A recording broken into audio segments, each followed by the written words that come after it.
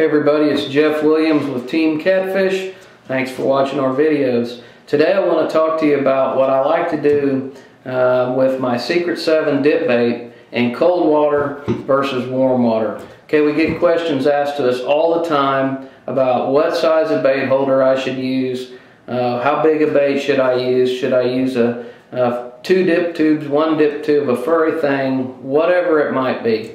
And I can tell you this, from years of dealing with customers and watching them use our bait and years of my own experience, I can tell you that when you get into cold water, manufactured bait will still work. Absolutely, without a doubt. You can still target channel catfish with manufactured bait, but you have to downsize your bait.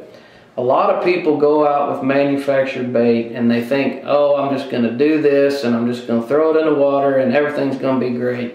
And some days it truly is like that. But this is just like anything else. It's just like an angler learns how to cut up shad. Some days that catfish wants a small piece of shad. Some days he prefers a shad fillet. Some days he can eat shad heads, shad guts, shad tails.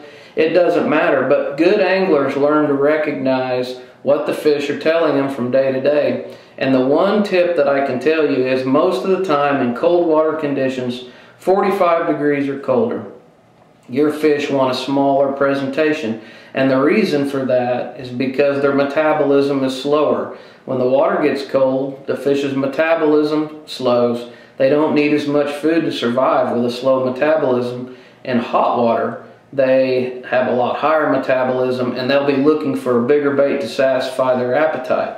So one of the things that I like to do with this bait in cold water is I will take our dip tubes and I will cut them in 2 or 3 little pieces. Sometimes I might only fish with 1/3 of a dip tube on a small hook with this bait if I'm fishing in creeks or streams.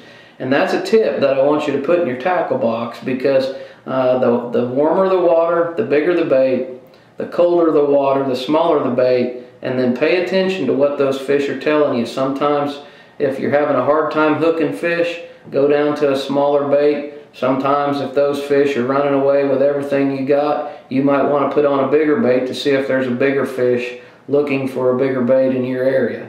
I'm Jeff Williams with TeamCatfish.com. Thanks for watching our videos.